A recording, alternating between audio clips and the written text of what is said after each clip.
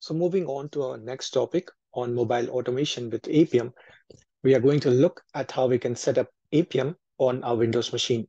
As part of this setup, we are going to set up Java and Node.js. We are going to set the environment variables for the Java home directory.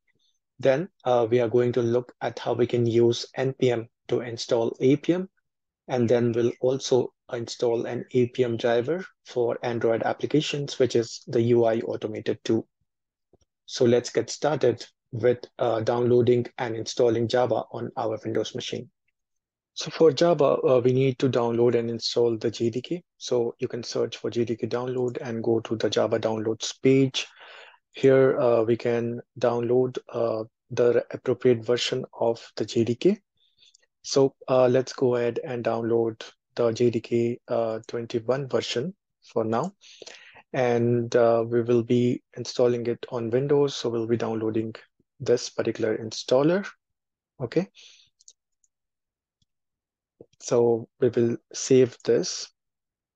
And once it's complete download, then we will go ahead and install Java on our machine.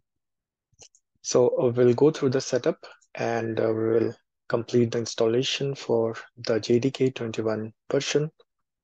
So once the Java installation is complete, then close this installation window, and then we will go ahead and we will quickly verify whether Java is installed.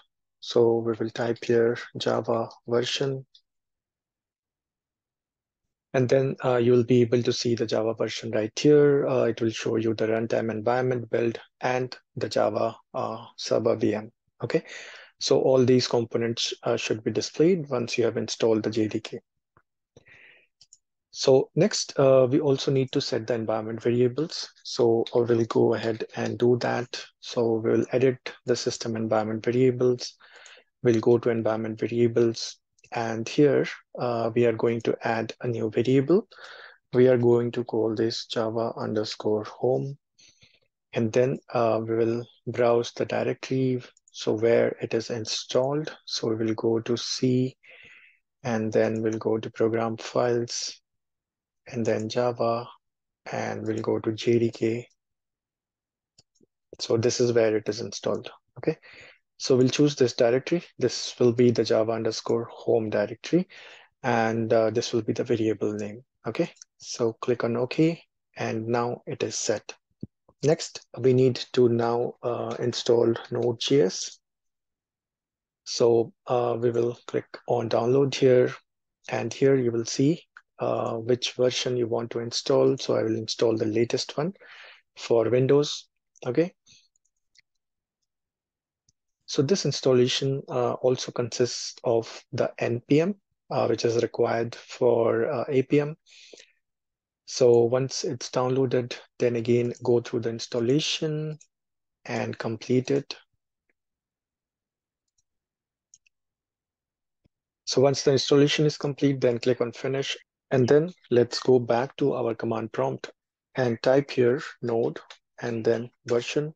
So that should give you the Node.js version. And then you can also type npm and version. That should also give you the respective version of npm. Okay. So these are the prerequisites, which is to install Java and Node.js with npm. Now moving on to our next step, which is to download and install Appium. Let's type Appium download in our browser. And here we will click on the Appium documentation, and here it will tell you which version you want to install. So we'll select here 2.5. That's the latest version. And then it will also tell you how to install Appium globally. We will use the npm, which is the package manager for Node.js application, and Appium is a Node.js application. Okay, so let's go back to our command prompt now. And here we are going to run the command to install Appium. So we will type here npm I and then global Appium. We'll hit enter, and that should start installing the Appium on our Windows machine. We'll wait for this installation to complete. Okay, so once the installation is complete, then we can type Appium to start the Appium server. You should get a message like welcome to Appium and the version here. And then you will see that the Appium REST listener started on this particular port 4723 on our local host. Okay, so this will basically start the Appium server, and this is how you run your Appium. Now, no drivers have been installed here. You can see here. We can also install some Appium drivers. But in order to stop the server, you can just type or you can just press Control C, and that will basically shut down the Appium server.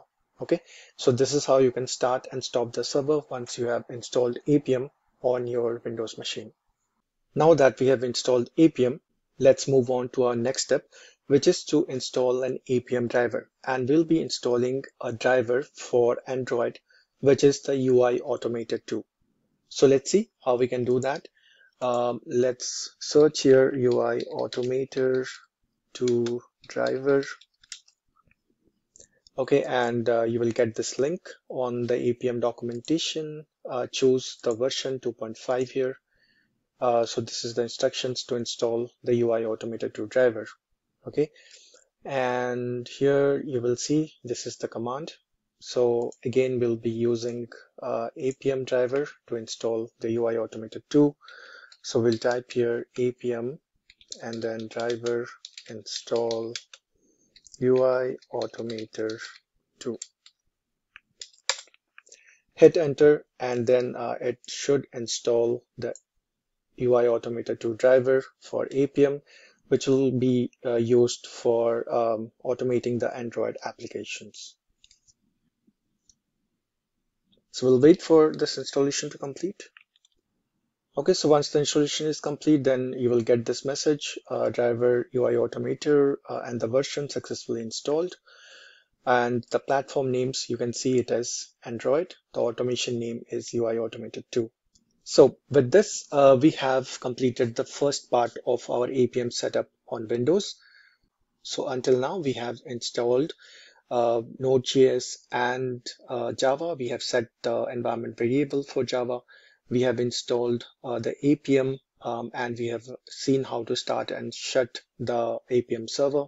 And then we installed a driver for Appium, which is UI Automated 2 for Android applications. That's all for this particular video. If you have any questions, then please leave it in the comments. If you like this video, then please subscribe to our channel. Thanks for watching, and I will see you in the next video.